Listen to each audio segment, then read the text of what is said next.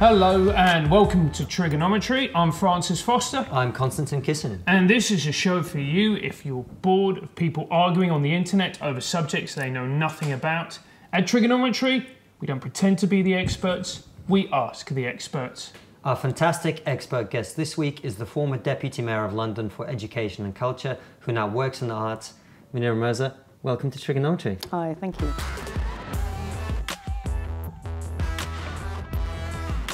It's so good to have you here. Thank you so much for coming on. We met at the Battle of Ideas and we'll get into talking about some of the stuff you were talking there. But before we get into the show itself, tell us a little bit about who you are, how are you where you are, what's been your story through life, and how, if there's maybe something that's influenced the beliefs and views you now have, tell us a little bit about that as well. Okay. Well, first of all, thanks for having me on. I grew up in a town called Oldham in the northwest of England. Splendid area. And very nice area. My parents are immigrants from Pakistan, or they came over from Pakistan.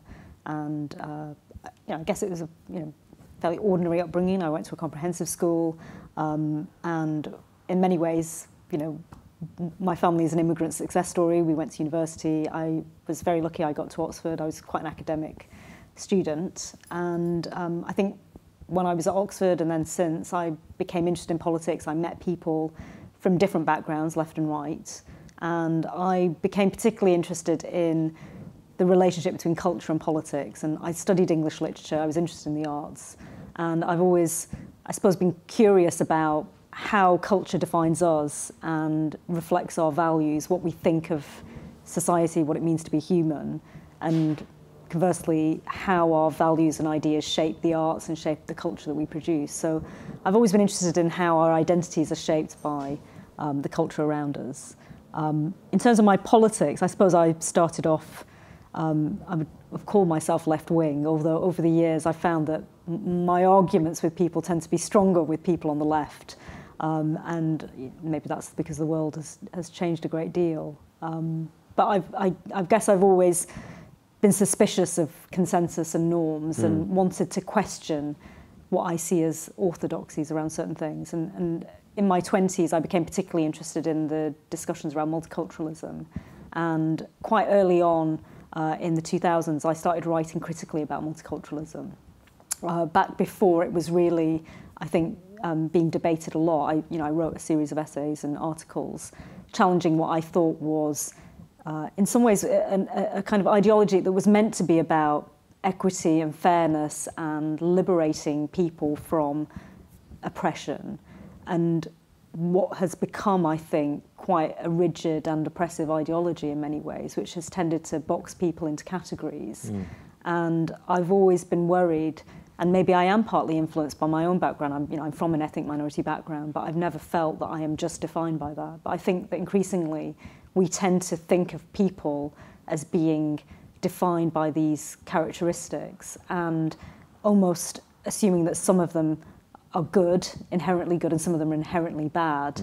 And we tend to make judgments which are prejudicial and not really fair, not really seeing people as individuals. And to me, whatever was progressive and positive about multiculturalism, a large part of that has evolved into something which I think is holding people back. And I've always thought that that was very counterproductive for ethnic minorities. It's not a popular mainstream view.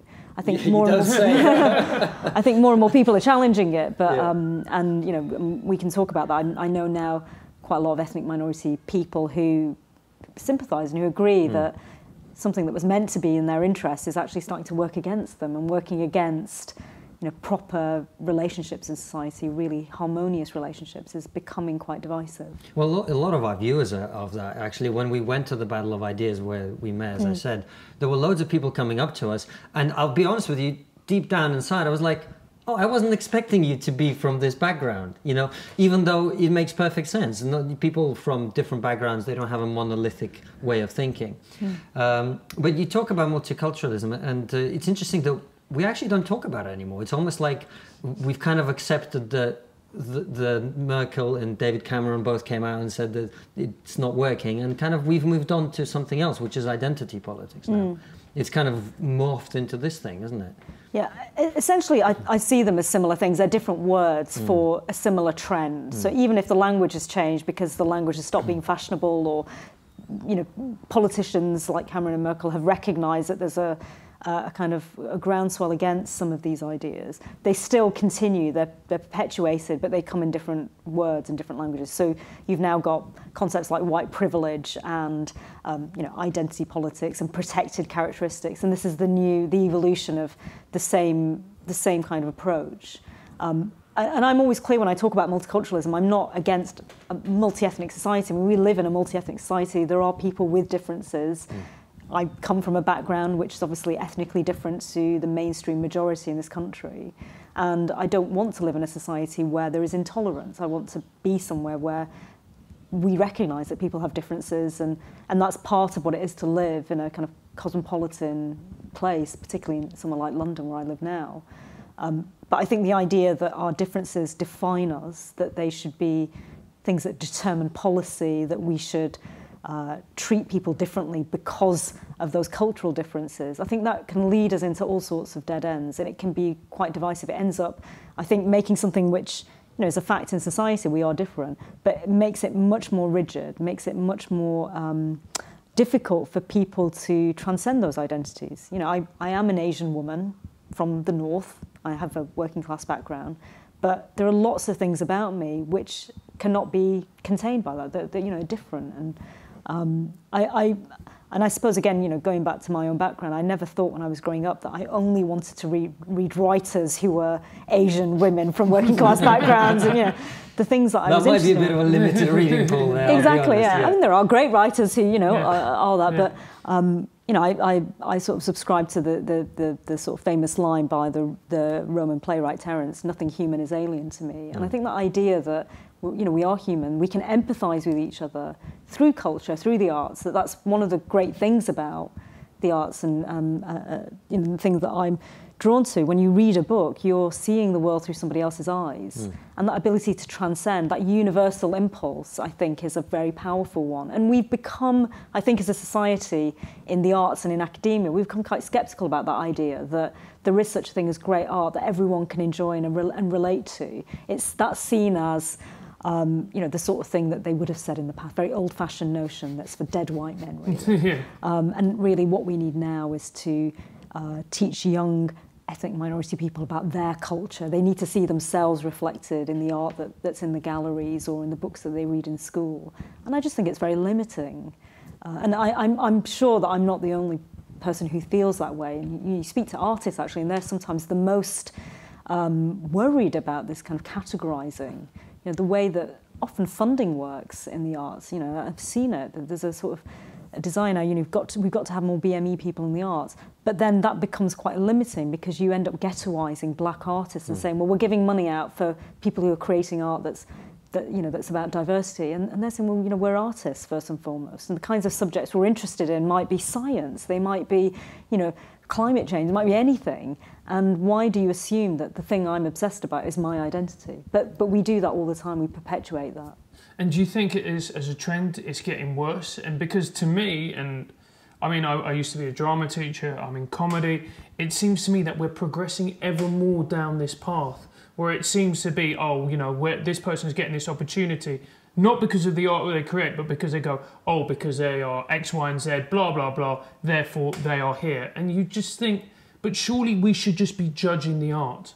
Ultimately, isn't where the artist is from irrelevant? Because when you go and look at a Michelangelo, it doesn't really matter that apparently... Dead white man, though, isn't he? Dead white man. Dead white gay man, so, The gay doesn't count anymore, man. Okay, fair enough. Right, so we've lost our 6 gay audience members. But in many ways, it doesn't matter who the artist is. What matters is the art, surely. Well, yeah, I mean, I think...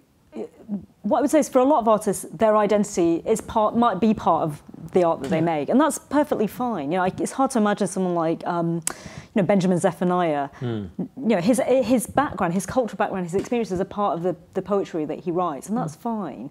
But I think at the end of the day, when you're making judgments, you're judging the quality of that work and how well he communicates that experience. And there's something about that which is more than just he ticks a box. And it's patronising to someone like him to say, well, the reason that he's considered a great poet and significant is because he ticks the box. It's because he's telling us something about the human experience, and he's bringing a different perspective.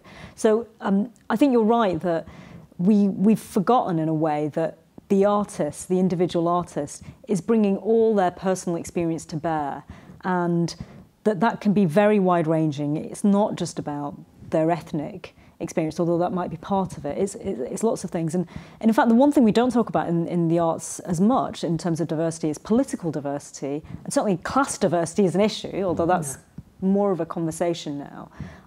But people do bring different perspectives, and we shouldn't sort of pretend that we're all atomized individuals that don't have shared experiences or shared cultural identities. It's just, if we're starting to judge that as more important than other things, then we get into trouble. I don't know if I've explained that well enough. I'm trying not to say culture is irrelevant, ethnicity is irrelevant, because I think it matters to a lot of people. We're just going to clip that bit and make it go viral. Carefully edit me down. Culture is irrelevant, Ethnicity is irrelevant, bam, there you go, off into the internet. No, I know exactly what you're saying. I think the thing between the two of you is basically, you're saying culture and ethnicity can be important, but what he's saying is that shouldn't be the basis on which we evaluate Exactly. who should be advanced, promoted, etc. Yeah, and sometimes sometimes it can be as crude as that. And I won't name names, but I've been involved in meetings and conversations and organisations where think, oh God, well, we need to increase the proportion, we need to increase the target, and they're responding to a very real pressure because there are that many, by comparison, ethnic minorities in the art sector or in parts of academia or in the media and publishing. And there are reasons for that. There are long-standing reasons. I don't think it's about racism, as it happens, in the way that is commonly described. I think there is a reason why people from poorer backgrounds tend to not go into insecure employment in the cultural sector. These are not jobs that a lot of families will aspire for their children to go into because they would worry about. So we could talk about low pay in the arts or in publishing or in insecure comedy. Work. Let's talk about low pay in comedy. Yeah. Let's talk about the deprived comedians of the country. But to have a meaningful conversation, we have to get away from this idea that they're not getting in because they're black, and therefore we have to correct that. Well, let's talk about this, because I think one of the most impressive interviews I've ever seen online of you, and has very few views actually, I noticed. So go and watch this interview that I'm about to talk about, is you talking to the BBC about the government's race audit, where essentially what they found was that certain ethnic minorities were not doing very well in certain areas. Incidentally, one of the things they didn't really raise is that certain ethnic minorities are doing incredibly well in certain areas. And for example, white working class boys are doing incredibly badly in education. Worst, in fact. In education, right? But anyway, they were asking you what you thought about this, and it was all kind of served with the source of racism and discrimination. Any disparity. Lovely tasting sauce, by the way. Yeah, mate, you got to be careful with your voice. I keep telling you, Francis has got a really racist-sounding voice. It's a voice of an angry white man. Yeah, gammon voice. I won't say anything. And you were kind of trying to explain to them this very simple concept, which is that not all disparities in outcome reference actual discrimination or racism. So let's talk a little bit about that. Can you tell us, for anyone who wasn't aware of it, what that race audit was and what you think about it? Yeah, the government announced, or Theresa May announced when she became Prime Minister, that she was going to tackle burning injustices in society. And one of the announcement she made was that the government would run something called a racial disparities audit. So it would look at how different ethnic groups fare in British society in the public services, so the NHS and health and education, but also in areas like employment and other kinds of discrimination, policing, criminal justice system, and so on. And the report was published last year, or a website was launched that showed these statistics. And interestingly, the audit revealed that the picture is very complex. It's not clear-cut that white people always do better and ethnic minorities always do worse. In fact, there are some areas where ethnic minorities are doing really well. So if you look at the NHS, for instance, about a third of doctors in the NHS are BME, the non-white, or a third of senior consultants in the NHS are non-white. So there are some areas where actually there's a real success story, there's something to celebrate. But when the audit was published, all the emphasis from government and from the media was on the negatives, where ethnic minorities are not doing well. And it perpetuated what I thought was a very negative, inaccurate picture, really, of British society. You know, it reinforces this idea that ethnic minorities are being systematically oppressed, that there's a kind of institutional problem. When, in fact, what we've seen in the last 20 years is a kind of liberalisation and opening up for many people. And my worry has always been that when you tell that negative story, it both, you know, it skewers policy. It means that people make bad policy decisions because they think they're trying to correct something that's actually working quite well. Mm. But it also reinforces for a lot of younger people this idea that they can't succeed. Mm. And that, I think, can have quite a big material impact. It can mean that they're not motivated to go out, apply to university, go and be ambitious, seek good jobs, because they'll think that they've always got a kind of white, racist decision maker who's holding them back. And I think that can create a lot of tension and division in the society. If you're constantly telling people from ethnic backgrounds that this society is against you, that's not going to be great for engendering harmonious social relations. You know, they're going to be resentful about You've made the point even further, actually, that, for example, a black defendant who's suspicious about his lawyer is more likely to make a bad decision, for example, to plead innocent when in fact they should plead guilty. And as a result of that, you end up with young black men getting harsher sentences because they don't trust the system and they don't do what they ought to do, kind of in a percentage place situation. Yeah, so this, you know, the Criminal Justice System report, which was authored by or led by David Lammy MP, showed that there was this disparity. I mean, in many other areas, and many other parts of the criminal justice system, the disparity between ethnic groups can be explained by a number of different factors. The fact that there are, you know, proportionally a higher number of black men in the criminal justice system is you know, there are reasons for that. You know, there are higher proportions of arrests. You know, you know, you can go into the detail of that. But there was one disparity which was interesting in that report, which is why is it that black men are more likely to receive harsh sentencing? And they found, interestingly, as you say, that they were not pleading guilty because they didn't trust the advice of their solicitors and they didn't trust the system. And that's, I would argue, is partly a result of, not completely, but it's partly a result of their fear that the system is going to be prejudiced against them. So it has this really counterproductive effect. It's, you know, damaging to their life chances, really. And the same thing's happened in other areas like mental health, for instance, where we know that there's been a huge amount of debate and discussion about whether there's institutional racism in the mental health system, because a higher proportion of ethnic minorities are likely to appear in the system and to be detained, forcibly detained, which is obviously worrying when you look at the statistics and think, well, why is it? You know, are they more likely to have mental illness? Yes, they are actually. You know, there's lots of good research to show that they're, for all sorts of reasons, they have higher risk factors.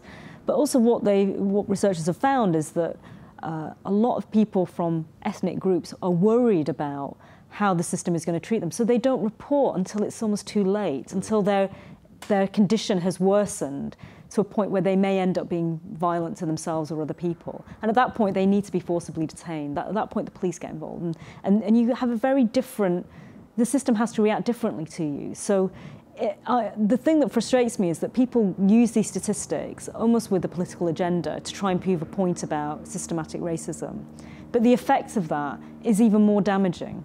And if we were more honest, if we were looking at the statistics more dispassionately, you would see that it's just a really complex picture.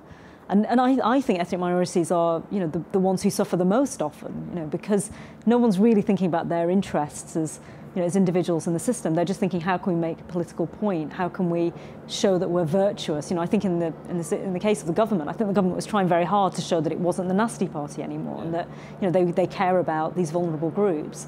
But in doing that, they have perpetuated a lot of these perceptions and this very negative story. Francis, can you say something really loud to Mark? I was going to say, this is going to... helicopter that's just decided. See it over the sky. Oh my No, see, we keep telling you at Trigonometry that no one wants us to be having these conversations. There's a fucking helicopter hovering above us. By the way, we forgot to explain at the beginning of the interview that we're on location, as we told you last week. And one of our big fans is it quite literally just above it? Yeah, there's a helicopter hovering above us, just recording everything and reporting us to the police for a hate crime. There we are. Yeah. I think we're going to have to make a run for it. Yeah. We are actually going to have to leave. Yeah. And as the white man, I am going to get off scot-free. So see you all later, guys. Bye-bye. Yeah. No, but typical. Typical, exactly. But there's one thing that we didn't cover. When we look at these stats, and I, as a former teacher, I do find it incredibly interesting, is white working class boys always at the bottom when it comes to stats. And I sometimes think that if it had been, working class black boys, working class Asian boys, there would be a massive outcry about it, rightly so. But because it's working class white boys, we tend just to shrug our shoulders and go, oh, well, what can you do? Let's crack on. And they do tend to be forgotten almost.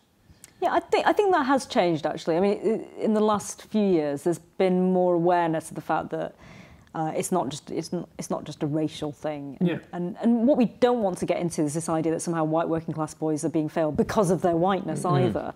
There are problems with our education system. I think what's happening is that a lot of immigrant families are correcting and are intervening and are getting their kids to go to private tutors to correct for faults in the system.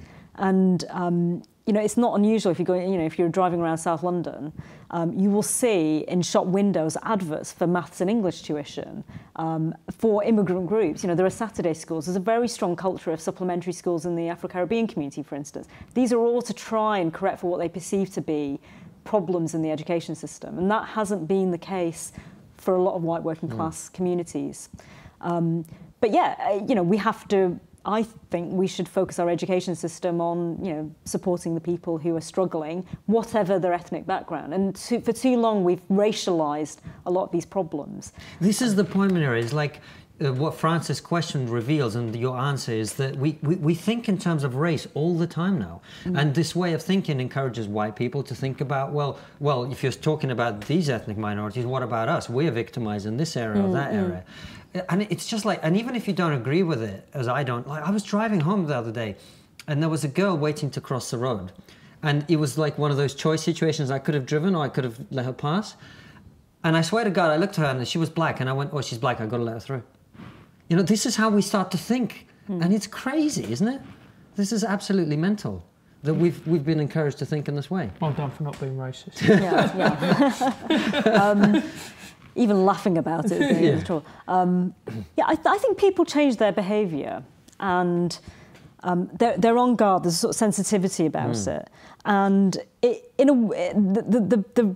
the end result is that you end up treating people differently because they're racist, and they know it. Yeah. So I remember, I think I may have said it even at the Battle of Ideas session that I was at, that there was one writer, I won't name her, she wrote a blog, who complained that white people would come up to her and say how articulate she was.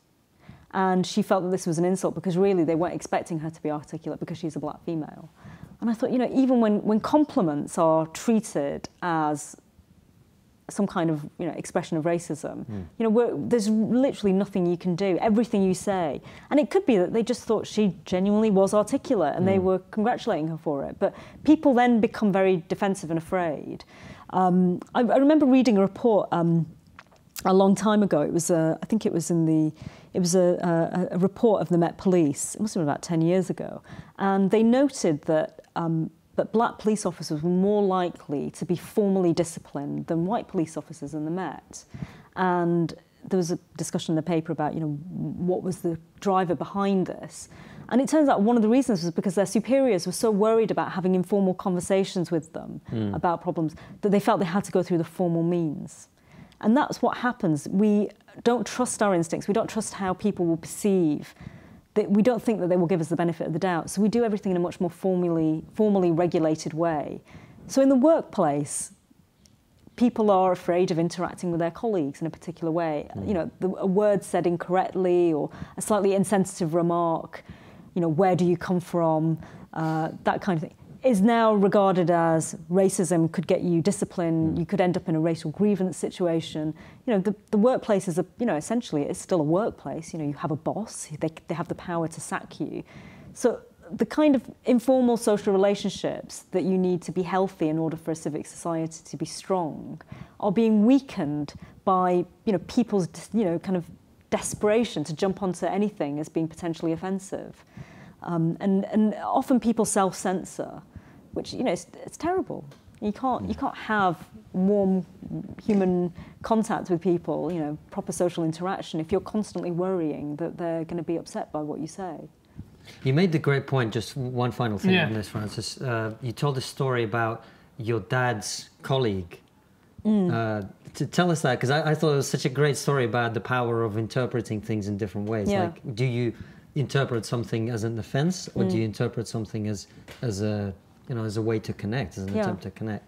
Yeah, my dad worked in a car parts factory for about 20 years of his, at the end of his working life, and a lot of his colleagues were white working class aldermers, and every year one of them, called Tom, would ring up on Christmas Day and wish him and the family happy Christmas. And, you know, he knew that we were a Muslim family, but, you know, he rang up because it was the nice thing to do. You know, he wanted to make an effort, and even when my dad passed away, he would ring up, you know, in the years that followed, and just to say that. And the way that I interpreted it was a very kind gesture, and he wanted my dad to feel welcome. You know, we were an Asian family in Oldham, and to me, you know, it felt like a kind thing to do, a very human thing to do. Whereas now, you know, you think about it and you listen to so-called anti-racists talking about white privilege, and they would say, well, you know, it was a bit insensitive to ring up a Muslim family and wish them happy Christmas. And you can imagine that a comment like that would be regarded as insensitive rather than, you know, a humane and kind thing to do. And that's the sort of madness that we're in, that people's intentions are misinterpreted, willfully misinterpreted often. And I think that something is going on in anti-racism today where I think there is a kind of, as well as a political agenda, I think there's a sort of, you know, really kind of almost corrupt tendency amongst some people to see a problem, to see a system in a negative light, because it gives them something to have a grievance about. And there is a currency to victim culture. I'm not saying that people aren't victims. You know, you can be a victim of racism in this country today. And I personally experienced racism. It's not a nice thing. I think, on balance, I've been fortunate enough that the vast majority of my interactions with white people have not been racist ones. You know, they've been good ones. This interview accepted. You know, apart from the the casual racist here on my left, it's been broadly. It's been casual because I'm not smart. You know. But you know, joking aside, it is a serious thing. It's a horrible thing when it happens. Of course. And you know, my family have personal experience of that. So well, so do I. Looking the way I look in Russia, and actually in this country as well. You know, but the question always for me, my parents were always very clear with me that those are just stupid people. They're not representative of a group of people or of society. Someone being racist to you isn't representative of that group of people, just in the same way that you are not representative of the group of people that you come from. You're just an individual, right? Yeah, and I think something has changed in the last sort of 30 years. When I was growing up, there was more racism. Even then, it wasn't as dramatic as it was 20 years before that. You know, Britain was a more racist society in the 50s and 60s, and you would see people being much more offensive. But I think the difference was that it was a broader social phenomenon, and it was more acceptable, and you could get away with saying things which were deeply offensive. And you know, there were people in senior positions of authority who could say things. But something changed in the 70s and 80s, and some of that has to do with anti-racism campaigning and people on the left and progressives as well. And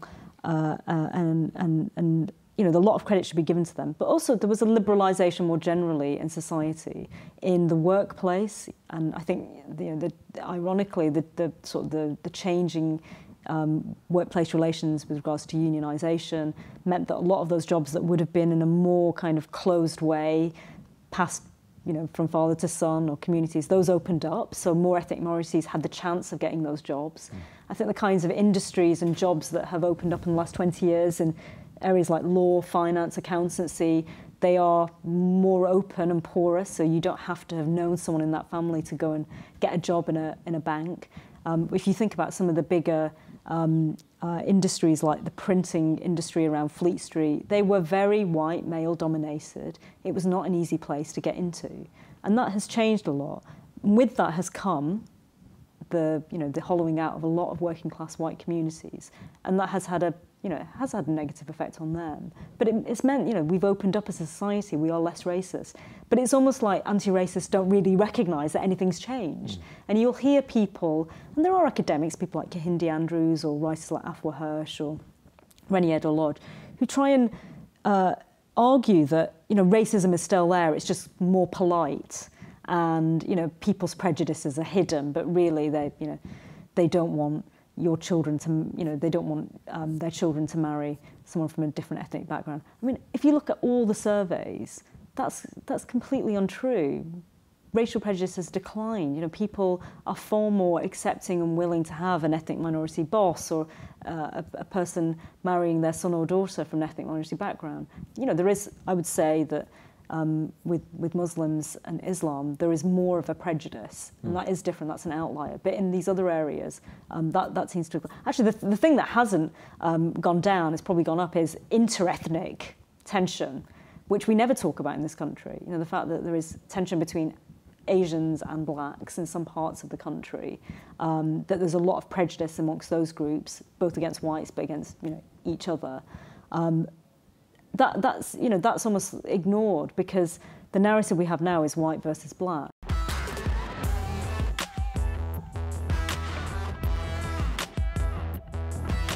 It's fascinating that you talk about that. I used to teach in South London, and one thing that I never realised was the tension between some African communities and Caribbean communities, and the fact they didn't get on, they didn't like each other. There was a tension there, and I'd never really been aware about that. But one thing I wanted to talk about, because the quickest way for me to start an argument with anyone is mention the two words white and privilege. Where do you stand on it, and does it exist first of all? In your opinion, and if so, how big a factor does it play in the life in the UK? I mean, it's such an ahistoric term. It doesn't mean anything really anymore. I mean, you could talk about white privilege in the context of 1950s Alabama, where being white had a material impact on your life compared to being black. You had laws that regulated where you could go, what kind of job who you could marry, that kind of deep racial divide. Then, in that kind of context, white privilege makes absolute sense. Yeah. White privilege. Yeah, it makes sense in that context, to an extent. Although I'd say everything is more complex. But today, it doesn't make sense. I think about I mentioned my dad's friend. I'm not quite sure. A white working class guy who works in a factory alongside Asian people, does he really have that much more of a privilege than the Asian people that he's working alongside? And I don't think that it stands up as a meaningful term. Well, the example that people might give for a white privilege where there might be some credibility to is, for example, two drivers doing the same thing on the road, right? Black people would argue a black person is more likely to be pulled over, or something like that. I mean, the whole stop and search thing is quite an interesting discussion. I've written about it a bit. The disparity between ethnic groups and the white population in terms of how often they get stopped is largely explained by what we call presence on the streets. Whether they're available to be stopped. So how many people, rather than just looking at the population at large. Numerically, how many people there are in the population, how many black people as a proportion, you're looking instead at how many people are in a particular area on the street at night. So younger people tend to be disproportionately searched, men tend to be disproportionately searched as well, and there are ethnic minorities disproportionately, particularly in areas where there are high crime rates. So once you take all those factors into account, the disproportionality comes right down. So I think that argument that, well, it's because they're black or it's white privilege is far too simplistic. Yes, there, as we said before, there are disparities in outcome, but the explanation behind it is more complex than, well, a white police officer just sees a black person driving a car and stops them because they're black. And that's the kind of, I think that's a very crude discussion that we're having now about policing, which is, and then, what that does is it means that we are, I think, not policing well enough. We're not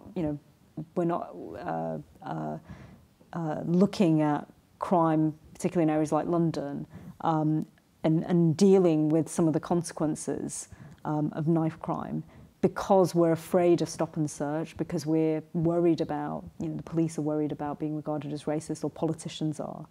And the impact of that is that we're not doing proper policing, and that has an impact on the victims of crime, who tend to be disproportionately black. So if we were having an honest conversation, it would be about whether we need policing to be targeted in areas of need, and whether that means that this disproportionality is not the most important issue. Is it effective policing? And we could have an interesting argument about how liberal and libertarian we should be, how when the police should stop, what kind of information they should have. But too often we don't have that honest conversation because of this fear of racial disparity. And do you think it's almost the way we're talking about it, it's just become a form of censorship, hasn't it, really?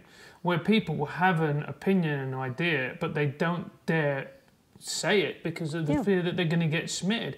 And doesn't that must create resentment, surely, and anger and bitterness, does it not? I mean, there was a very interesting report in the Harvard Business Review about diversity training in businesses, and so the one way in which you don't improve race relations in business is you introduce diversity training, because white people feel very, very pissed off, really, that they get told all the time that they've got white privilege and they have to be more sensitive, and it creates resentment, but also it just creates the sense that you've got to treat people differently, and it just stops people from thinking for themselves. I think that's the thing that has always aggravated me about the sort of anti-racism, that it's essentially telling people, no, your instincts, your general instinct to kind of treat everybody equally and the same, there's something wrong with that, and you have to think carefully about before you speak.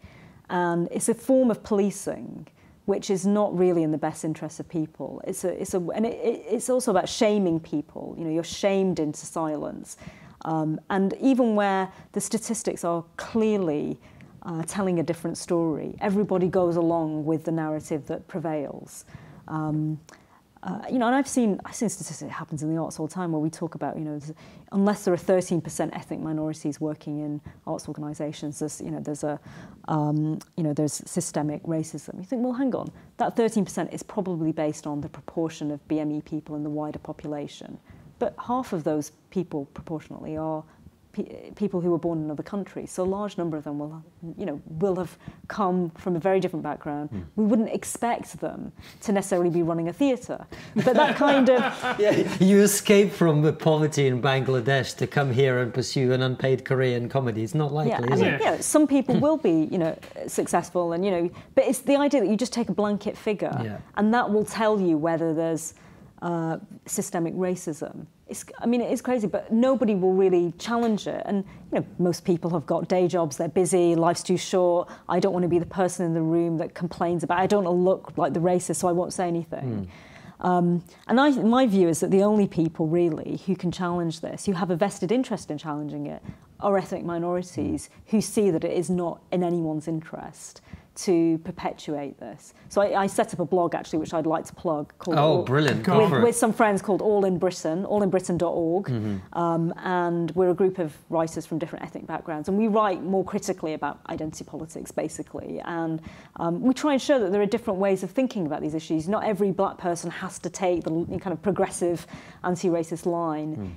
There are other types of anti-racism, there are other ways of being against racism, which do not have that kind of tinge of grievance and that kind of reveling in victim culture. And that's, I think there needs to be a genuine plurality or a genuine diversity of views amongst ethnic minorities. And I think, everyone lots of people in ethnic communities feel ashamed of kind of speaking out because they don't want to be seen as dissing their own group or somehow not being on the side of people in their ethnic background, and because you're going to get called bounty and coconut or whatever, right? Yeah, people are afraid of being, and we know senior ethnic minority politicians have, used the term Uncle Tom. And you've seen this happening with candidates like Sean Bailey, who is a Conservative candidate. He's black, and he's being attacked because he dares to go outside, the left-wing consensus and say, well, I'm not going to define myself in that way. And that's the sort of, I think that's just the very restrictive kind of culture that ethnic minorities face, and it's much more inhibiting than white oppression, frankly. In many ways, it's very interesting, especially you see with ethnic minorities, and when they come out as being a conservative, it's almost seen as a betrayal of their people and their culture. I was talking to a black comedian, and he was talking, and he sort of alluded to the fact that he wasn't left wing and he wasn't on the left. But when he told me, we were in a green room, and he actually literally checked over his shoulder and then started the discussion, because that's how uncomfortable he felt about it. And you just think that, this surely isn't that the antithesis of what the left is about? It surely isn't the left about being liberal, about being accepting, of saying, we are different, but we can come together and we can have a society which works and functions. It's not about pointing fingers and demonising people just because they have a different idea politically. Yeah, I mean, I don't have a problem with people disagreeing, even disagreeing very stridently. Yeah. That's what politics is, and I fully expect. I've spent most of my adult life, having a minority opinion in a room, and particularly in the arts sector, kind of typical kind of what you would see as a sort of metropolitan liberal elite, I guess. I'm very much part of that. That's my world. Those are my friends, and we disagree. But you're right that the thing that is, I find baffling is that people will talk about wanting to be open-minded and tolerant and welcome diversity, but political diversity is the one thing that they will not tolerate, and it means that you never really challenge your own views. You never question. And I know why it's easier for people to live in that way. I know how hard it is to go against the grain. But I think society can't progress unless we do have people who are saying, well, I think differently about that.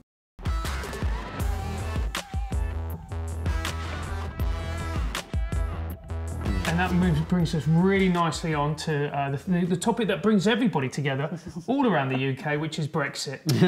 Well, before we get on to Brexit, I just wanted to point out how skillfully you weaved in a story about your one black friend. Yeah, I know, it's brilliant, and I would never, ever mention his name. I'm going to do it, I'm going to drop him in it, and he's going to tweet. Is he real? Yeah. Well, he's real to me. But, I mean, Brexit now, we have the stereotypical image of the Brexiteer, which is basically me in about 10 years, getting a bit more bitter and angry, slightly pink around the jowls, waving his finger, talking about immigrants. And, however, you are a Brexiteer? Yeah. Yep, Looks can be deceiving. Yes. Yeah. And there are some people like that. On my side. Yeah.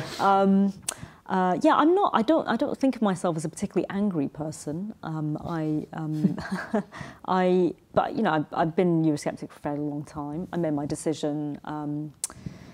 After weighing up the pros and cons. I'm not some kind of mad zealot. But I just think it's better to leave. I would like to have left in a better, more orderly way, frankly. It's not going, as well as one would hope, but I still think in the long term it's the right decision.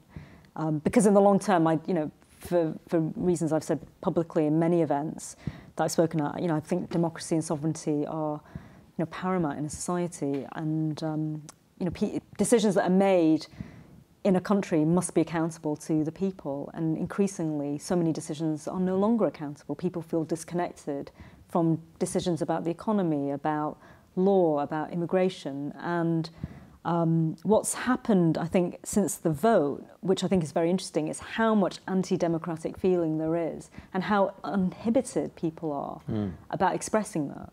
And I think that's extraordinary, and even, interestingly in the arts, I've, worked in the arts for a long time, how as a sector we really want to engage, and I think it's sincere, we want to include people. We talk about bringing more people into museums, into theatres, discounting tickets, reaching out. And then when the Brexit vote happened, it was almost like the light went off, and suddenly for a lot of people, those people are thick, they're not educated, they were lied to, they didn't know what they were voting for. Their opinions, their views no longer counted. And I don't think that's the case for all the people who work in the arts. I think there are a lot of people in the middle, like many of us. But unfortunately, those voices were very loud and very strident, and they appeared in the newspapers the next day. And I think, the one thing this referendum has done is it's revealed that anti-democratic sensibility, and I'm glad it has, because I think we have to confront that as a society and what that means. And I think it's outrageous the way that people were talking about working class people, older people, people in the north as if they were subhuman. It was almost like we were in the Victorian era, and we were saying essentially these people shouldn't be allowed to vote because they didn't know what they were voting for, and we know what's in their best interests because we have all the facts. I thought it was incredibly patronising, and I'm glad that came out, because we have to see it for what it is and challenge it. It's amazing, this attitude. Look, both Francis and I voted Remain, but because we're good people. Not again. He keeps doing that fucking joke, and every time he does, we get like 200 fucking Oh, YouTube you're comments. yeah. You prick, you smug Remain. I'm going to do it every single time. He just does it every time we bring up that Yeah, fact. it's the trolling me. Carry on. It's okay, mate. we know you're a nice person. Yeah. No, we don't. But the anti-democratic feeling about it, it's just like I said, we both voted Remain, and I was talking to a comedian friend of mine and his wife. We were having dinner, and I said, you know what, if there's a second referendum now, I would vote to leave, because we had a vote and we have to respect people's vote. Otherwise, you're gonna have trouble on the streets. Otherwise, in my opinion, right? And they looked at me like I just said that sacrificing babies is the best government policy, and Theresa May should adopt it immediately. And I just don't understand how these people think. It's like, you had a democratic vote, you lost. And when that happens, you accept it and move on. That's democracy. If you don't accept the result of a vote, that's what we do in Russia, or we do in Ukraine, or we do in Azerbaijan, or whatever, which countries which don't have democracy. So it's amazing to me that the people are in this position now, where it's like, well, who gives a shit what the vote was? We'll just do what we want. Yeah. And also, I was amazed after the referendum, people who were not particularly political or knowledgeable about the EU suddenly developing this all-consuming love for the EU and talking about it in terms of, that it was this kind of vehicle of peace and prosperity and full employment across the whole, it's almost like they didn't even realise that, Greece and Italy and Spain, all these countries are really suffering in the Eurozone, and that it's been deeply anti-democratic, that it has, I would argue, has undermined workers' rights in many of these countries. In this country, there used to be quite a strong left-wing tradition against the EU because it was seen as anti-democratic. This was a sort of Tony Benn, Jeremy Corbyn worldview. And Britain is very unusual in that it's probably the only country in Europe that doesn't have still a strong left-wing opposition to the EU. And my views on the EU, like most of my views are not kind of easily packaged into left or right. I'd probably, I'd call myself a liberal, but I have a very strong view that, people's votes should count. And I would have thought that that was a fairly natural, obvious point for, most people somewhere in the middle, on the left and the right. That should be a kind of given. And it's amazing how many people think that, and believe that if you have a second referendum, that all that other stuff will just go away. That people's views on the EU will just dissipate, they'll give up, and then we'll be back to normal and everything can carry on. The genie's out of the bottle. You have to understand why people voted that way. And I think, if people were more intellectually honest, they would look at it and say, well, maybe our worldview, it does not encompass the full range, doesn't recognise that the EU has not been an unalloyed good for everybody in this country. And one of the things that I'm interested in the research that I've done about multiculturalism is the importance of culture in creating connections between people and the sense of solidarity. And I thought, when people talked about Leave voters and people outside London after the referendum, you could see that there was no sense of solidarity with any of those people. And they would. I remember having a conversation with someone who said, "Well, these people, they don't even work." He was angry because he felt, these are pensioners, people who are unemployed, who are on, welfare, and therefore they're not my people. And it's depressing because if a country is to survive and to be cohesive, it needs to have a sense of solidarity despite your differences. And maybe that's that's something we have to start looking at. How do we build that sense that your interests, what happens to you in your life, if you suffer, that's my responsibility too. And that's where the welfare state came from in a way. It's this idea that we are all in it together. We have to look after each other a bit. And we can have disagreements within that context, but there has to be kind of basic recognition that these people are our people. We have to look after them. Absolutely. Listen, it's been an absolutely brilliant interview. Thank you so much for coming on. Two questions before we let you go. One thing I just remembered, we had Chloe Wesley on a couple of weeks ago, who said that we shouldn't have any public funding of art because it's a waste of money. And I thought you might be slightly triggered by that, and I wanted to give you an opportunity to respond. Well, I respect Chloe very much. I think she makes lots of good points, and but on this I disagree, because I think that there are times when the state does fund institutions and it funds things which the market is not particularly good at funding. I don't believe that the market is always the best arbiter of truth or judgment. And in the arts and in culture, what's popular is not always what's good, and we have to. I think it's good to create other types of funding, other kinds of disinterested funding. It's one of the reasons why I do believe in a publicly funded health system. I mean, we could have a conversation about how the NHS works and a degree of marketisation. I like the mixed model because I think there's a certain check and balance about how funding works. So in the arts, and there are certain types of institutions, certain types of art which would just wither, I think, without market fund. If it was just relying on the market for funding. I have a vested interest. I'm on the board of arts organisations, so you could say that I'm conflicted, but it's not a huge amount of money, but it's about protecting something which is important to a civilization as well, and particularly in areas like heritage, where it's just expensive and it is really hard to sustain some of our great heritage assets through, private donations and ticket prices. And, we owe it. We're responsible for, looking after our past as well as our present. So that's my answer on that. Brilliant. Do you want to do the last question? Yes. The last question we always do. Incidentally, I did not everything popular is good. That's a Justin Bieber argument. That's the way. Not everything popular is good. But the way... Great man, profound thinker. And the last question we always ask is... Justin, not you. So. You're neither, mate. Yeah, I know. We're both neither. What is the thing that we're not talking about in society that we really should be, in your opinion? Well, this might sound a bit left field, but there is a reason why. When I was looking at Stop and Search and I was looking at the disproportionate number of BME men in the prison system, I was thinking a lot about why that is. And essentially, I think a lot of that has to do with the drugs industry. It is an industry in this country. It's an unregulated, unpoliced industry, and drug legalisation. And I don't have... I haven't got a strident view on either side about whether we should have legalisation or not. But I think it's one of those issues where politicians run a mile from it because it's very, very contentious. They think they'll lose votes, and it's a very difficult argument to have. But I think we need to have it. Clearly something is not working. We have criminal gangs in this country who target vulnerable groups, particularly amongst the black community, and a number of those very young people are dying. They're being injured. And it is because they are foot soldiers in a bigger war.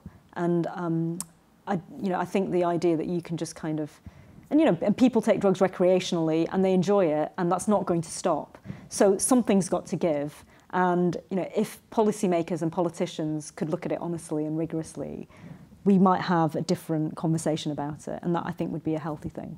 So it's a slightly left field No, it was brilliant. We keep trying to get a few people on to talk about drug decriminalization. I think it's a really important conversation with so many different repercussions. I used to work in Newham, and the children that were involved were 10 and 11 years old. And there'd be children who lived in Newham, and then all of a sudden they turned up in Aberdeen. Well, what they doing in Aberdeen? Obviously, they were just runners, and it was tragic. Yeah. Absolutely heartbreaking. Good note to end the show on. Just a bit of tragedy from Francis. Listen, Munira, thank you so much for coming on. Thank you. It's brilliant. I enjoyed it. Yeah. Your blog, just remind everybody again, is allinbritain.org. allinbritain.org. Are you on Twitter or other social media? Yeah, it's the Twitter handle is just at allinbritain. At All in Britain, perfect. There's and a Facebook page and there's Instagram. Yeah. You yourself, do you have a Twitter account yourself? I don't. I'm not on Twitter. Wow. I don't. Jealous. I don't tweet. You don't tweet. No, That's why you're happy. Well done. You're not on social media. Might be why. Well, we are on social media, so as always, follow us at TriggerPod. As you will know by now, we have a Patreon account as well, at TriggerPod as well. We've got a bunch of people already who are subscribers on that, so follow us on that. Subscribe to us, and we will see you when we see you. As you know, season 1 of TRIGGERnometry is now over. This has been the bonus episode for you. As you've seen, we're on location with helicopters and all the bells and whistles that you can expect. And so thanks. This is the last time you'll see Konstantin, sadly. Yes, I'm being taken away and shot, which will make Francis incredibly happy. So that's been it. We will be back very soon with a bunch of other content for you. We'll keep you posted, especially if you're a Patreon patron. We will keep putting out little bits of information. But thank you very much for watching, and we'll see you very soon. Bye.